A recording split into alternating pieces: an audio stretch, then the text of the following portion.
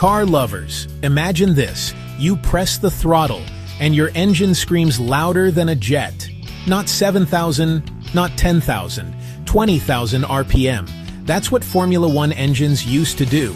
Back in the early 2000s, those legendary V10 and V12 monsters from Ferrari, Honda, and BMW revved higher than anything ever put in a car. They made 900 horsepower from just 3 liters. No turbos, no hybrids, just pure mechanical insanity. The sound was so loud it could be heard from 10 miles away, and the drivers? They called it beautiful torture. But here's the twist. These engines were too perfect. F1 banned them for being too powerful, too loud, and too expensive to build. Today, no modern car, not even hypercars, can touch that raw, high-revving madness. It was the peak of engine engineering, never to be repeated again. So tell me, would you bring back the 20,000 RPM era?